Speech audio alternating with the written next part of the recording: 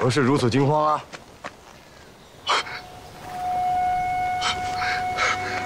我去！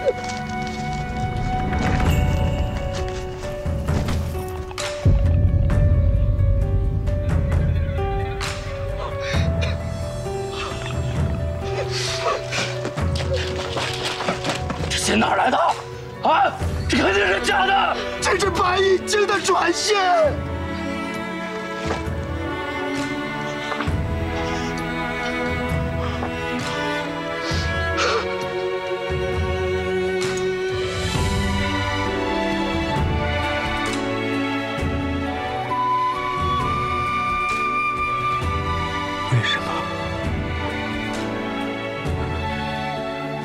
不可能！这绝不可能！为什么？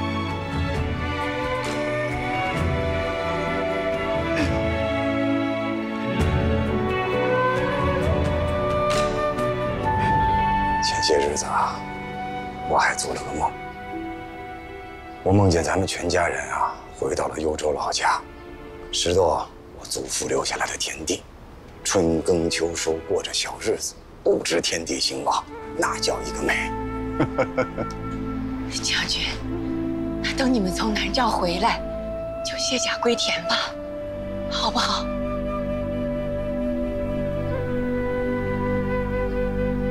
你看看你的孙子孙女们都已经满地会跑，会认字了，你也该歇歇了，好好的看着孙儿们长大。 这然儿、卓儿啊，都有了妻小，唯独这叶儿还孑然一身。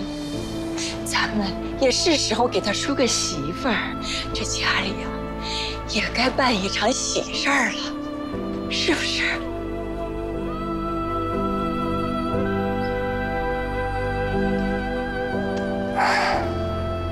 是啊，夫人，我答应你，这次南诏回来之后。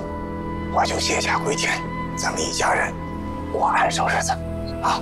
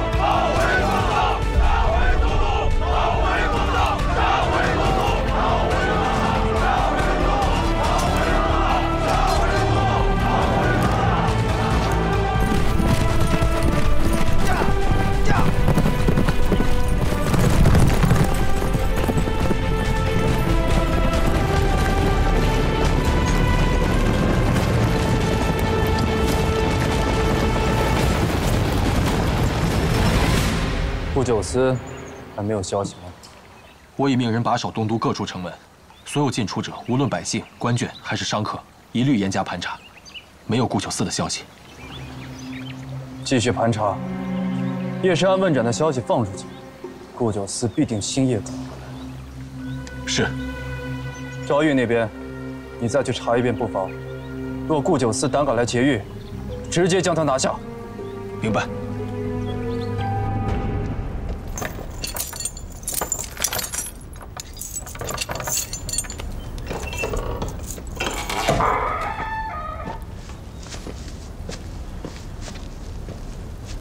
叶尚书，快到上路的日子了。朝穿紫蟒，夕入赵狱。不知叶尚书可有些后悔当时的冲动？